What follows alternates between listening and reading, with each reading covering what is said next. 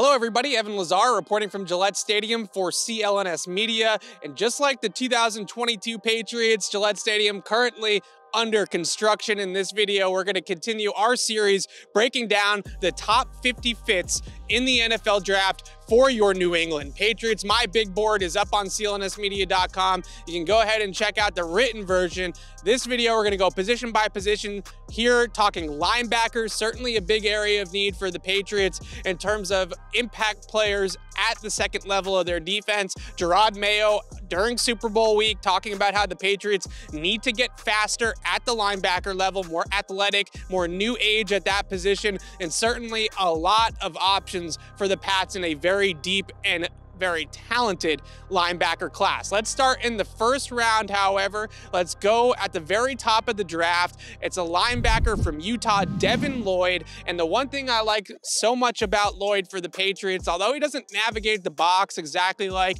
an old school thumping Patriots linebacker, he's not going to take on blockers with a head of steam. He's not going to press and get into gaps quite like a Dante Hightower or somebody of that vein.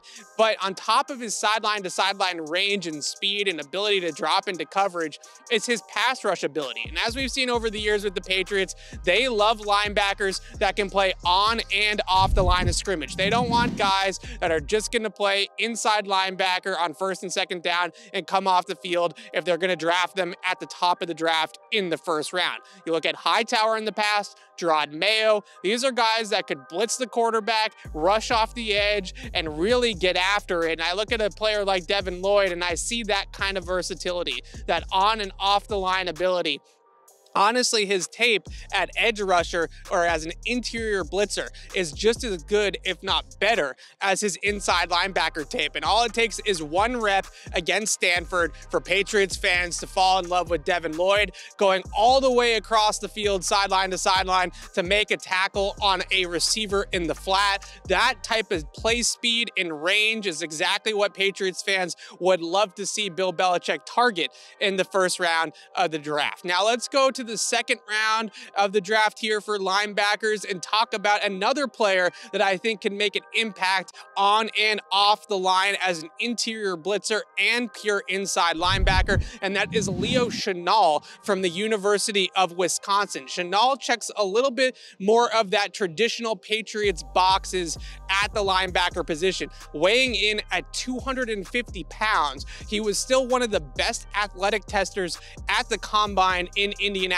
this offseason. You see a really physical, downhill, forceful player against the run. Somebody that can take on blocks, that can fill gaps, that can take on ball carriers in the hole all by himself and come down with a vengeance against quarterbacks. He can really get after QBs, blitzing a lot from Wisconsin's mugged looks in the A-gaps over the center and guards, but also can blitz from the outside or loop around on a stunt or a pressure that can really get after the QB. Maybe not as rangy or instinctive in coverage as a guy like Devin Lloyd, but certainly brings that on-off hybrid flexibility and can really get after the line of scrimmage against quarterbacks, blitzing QBs, and against the run. Chenal is a nice compromise for Bill Belichick. You don't want to go full new age and draft somebody like Nakobe Dean from Georgia who's 226 pounds. You want to find somebody in the middle. I think Chenal is the best bet for the Patriots in this draft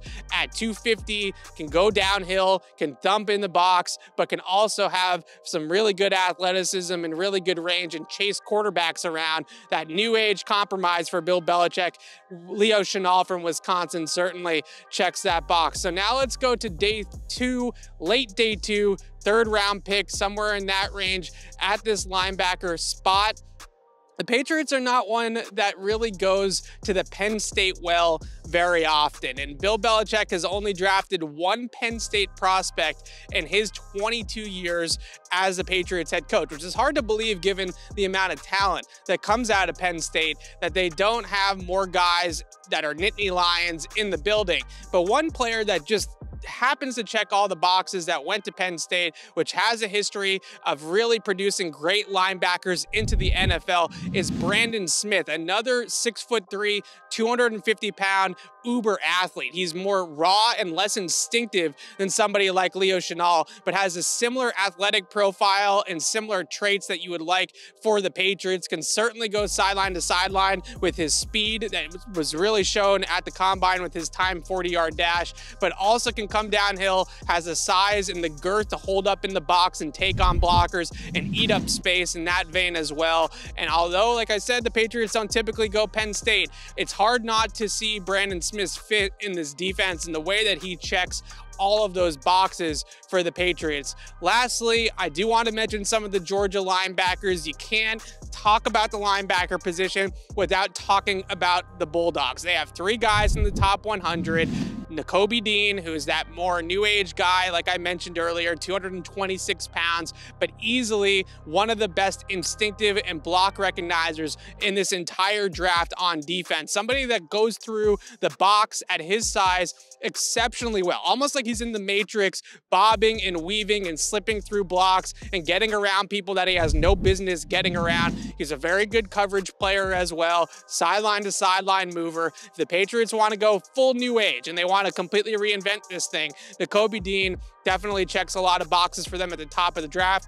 Quay Walker, my player comp, NFL comp for Quay Walker would be somebody like Jamie Collins. Although he's not quite as big as Collins was coming out of college, 6'3", 241 pounds, and an 80-inch wingspan. This is a guy that has a ton of length. And if you watch his tape at Georgia, he has the ability to play both inside linebacker and over the slot, detached from the formation outside the box. It can really go anywhere you want from both a depth coverage perspective or a sideline to sideline coverage perspective. Quay Walker, another one of those compromise type picks. Has some size to him, has some length to him, but has plenty of raw athleticism. Lastly, Channing Tindall, kind of the forgotten guy in that Georgia defense, probably around 3 grade for most teams. Those are your 3 Bulldogs. You can check out the rest of my list on CLNSmedia.com. The top 50 fits in the NFL draft for the New England Patriots. Plenty of linebackers there. I'm Evan Lazar for CLNS Media. Thanks for watching, everybody.